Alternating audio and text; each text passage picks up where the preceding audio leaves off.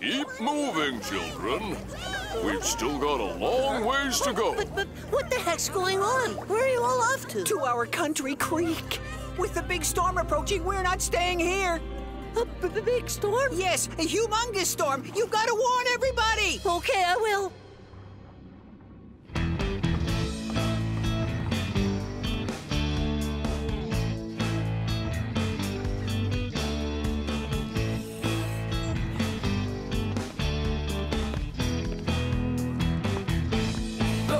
Oh, hey, Rikki. Perfect timing. I was just looking for you. I guess it's my lucky day. As a matter of fact, it is. You know that Byron invited me to his birthday party?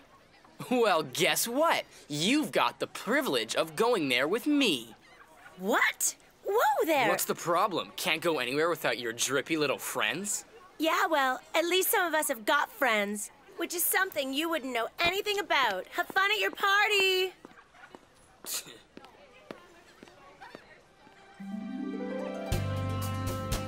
Who does he think he is? The privilege of going with him?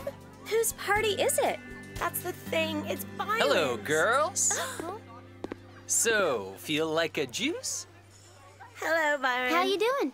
Great. Fantastic, in fact. The weather's magnificent. The sea's just perfect, and you know what? I'm planning an amazing party for my birthday. I'm inviting all my friends, so naturally I wanted to invite you guys too. Super. We're free, right? Of course. Thanks, Byron. That's really cool. Brilliant, especially since my uncle's lending me his yacht. It's gonna be an unforgettable party.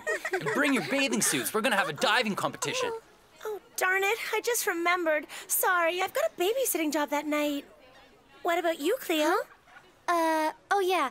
I can't go either. I gotta work at the Oceanic Center. And you, Emma? Well, now that you mention it... Hi there, Byron! I'm so looking forward to your party. Just for you, I bought a brand new bathing suit that's just too cool.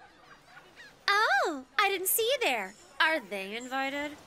Yeah, but it looks like they can't make it. Oh, snap. Your parents wouldn't give you permission? Is that it?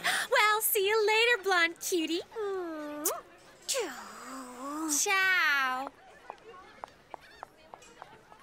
So, I'm the